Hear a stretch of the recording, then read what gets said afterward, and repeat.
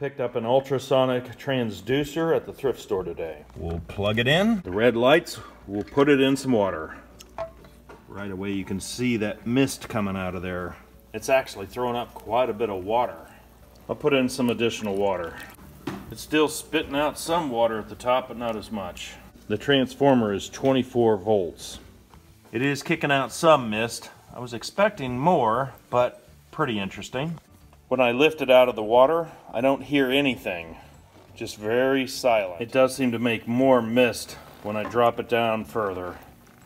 Sometimes they need to warm up a little bit to really get going. I paid about $5 at the thrift store. Typically these things go for about 20 bucks new. Looks a little bit like dry ice. So it's been running for about 20 minutes and it's all warmed up, and that's going to be the maximum amount of mist. After about an hour of running, you can see how much water has kicked out of the bowl. The transformer is a little bit warm to the touch. Everything seems to be working pretty good here though. Interesting, when I feel the water is warm after about an hour. Put it into a pitcher and you can see pretty interesting in there. I'll dump a little more water in there.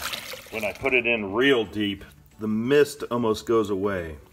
There is a distance that it makes more mist. If I bring it up, you can see a lot more mist starts to form. If I bring it too close to the surface, you can actually see the red light dim a little. When I lower it, the mist forms again. So it is possible to get too deep water. It seems like it works pretty good with about an inch of water over it.